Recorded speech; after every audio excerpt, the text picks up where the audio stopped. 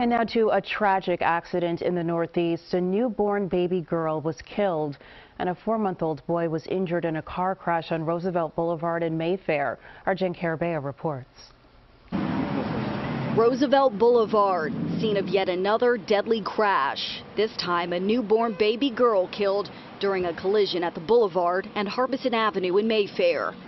The crash happened just before 11 o'clock Thursday night. 2 women and their 2 children were in one car. A man was in the other. These 2 vehicles were both on Harbison Avenue.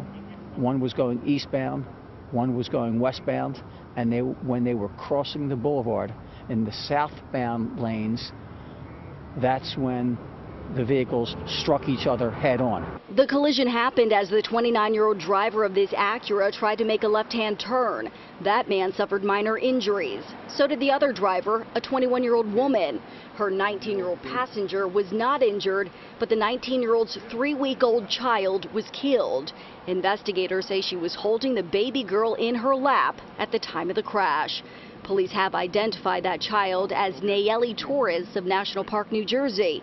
Meantime, the driver's 4-month-old son was also injured. The 4-month-old male child just had some minor injuries. Police say he was properly secured in a rear car seat. The Accident Investigation District is now working to sort out which driver had the right of way. In Mayfair, Carabeo, CBS 3 Eyewitness News.